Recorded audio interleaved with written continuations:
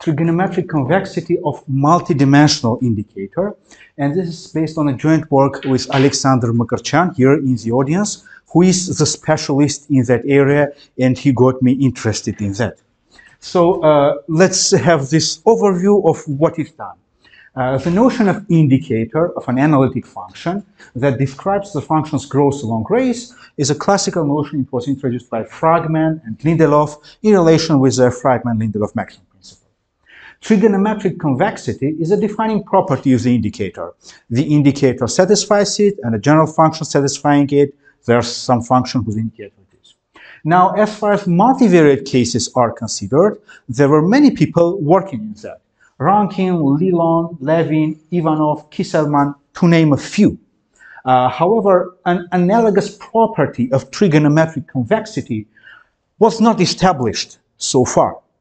So what we do is we prove that property of trigonometric convexity for the indicator of multivariate analytic function, the notion introduced by Ivanov. So there are many ways, there are several ways of generalizing that notion to several dimensions. The one by Ivanov, for that one, we could obtain this trigonometric convexity.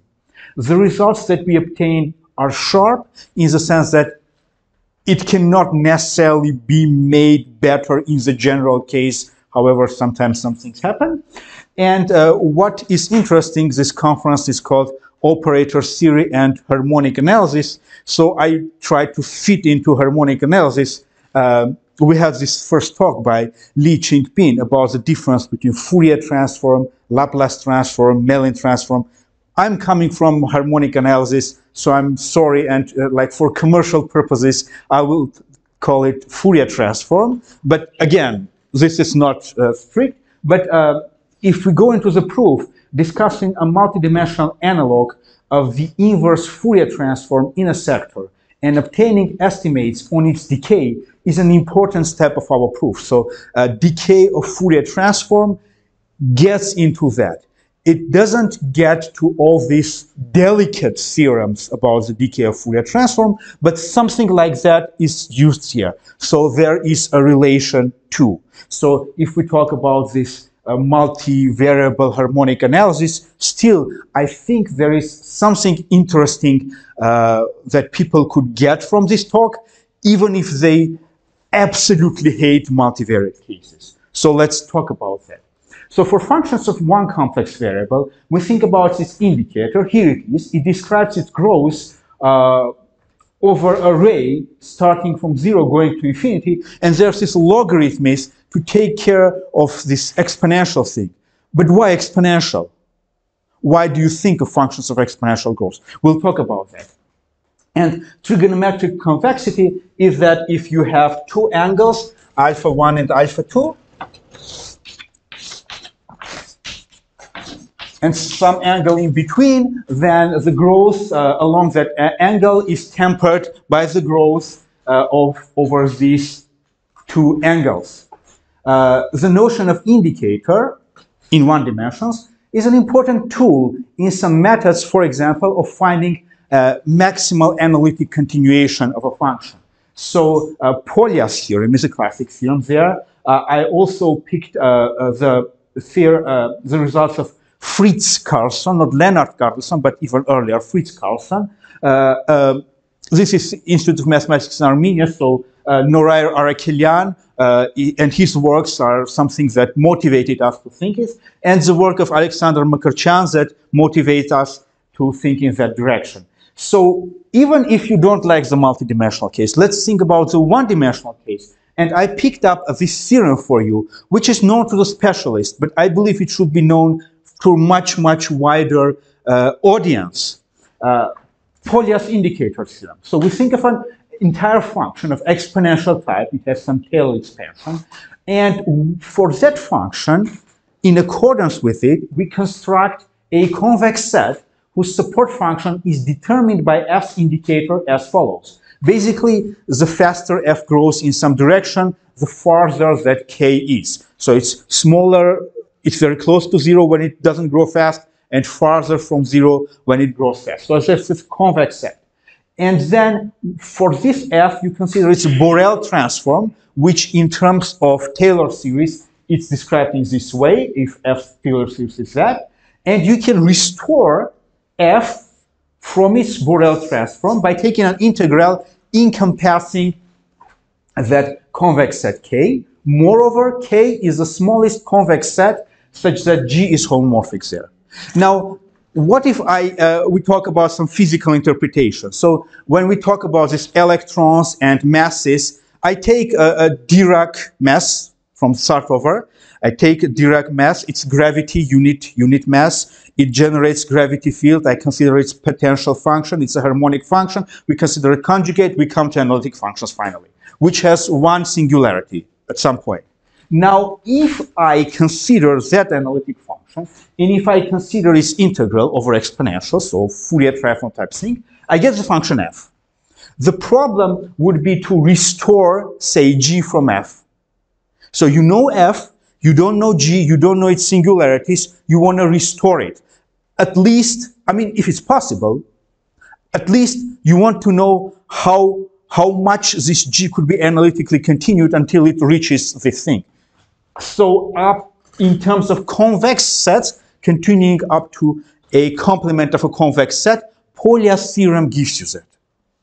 Now, if you think about it, if you compare it to, for example, the talk of Vagharshakyan. So what they do, they have this massive thing inside brain, they don't know what it is. They do the X-ray, so they think of cross-sections and they average it and they want to restore that thing.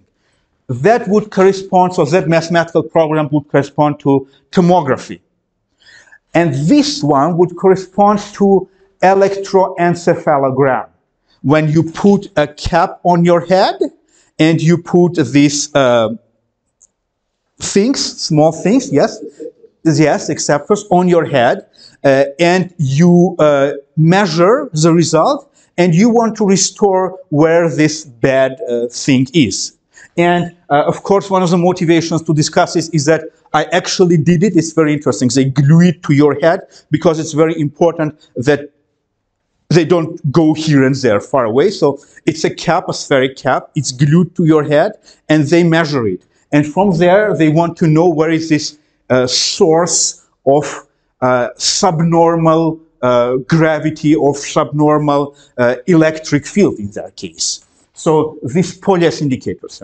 But when you think about it, it has the smell of Fourier transform and thing. So it has the smell of Pelly-Wiener theorem. You certainly feel it's in the air.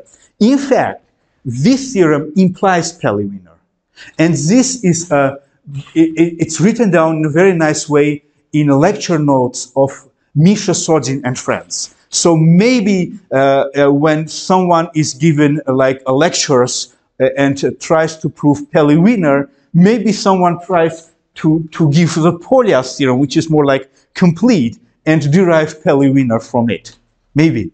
Okay, so far for that. And then we go to the main result.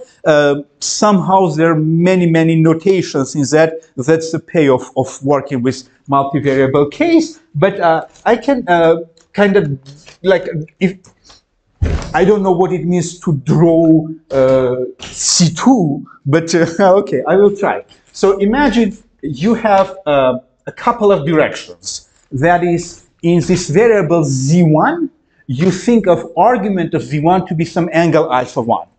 And in the variable Z2, you think of it to be some argument alpha 2. So it's a couple of angles.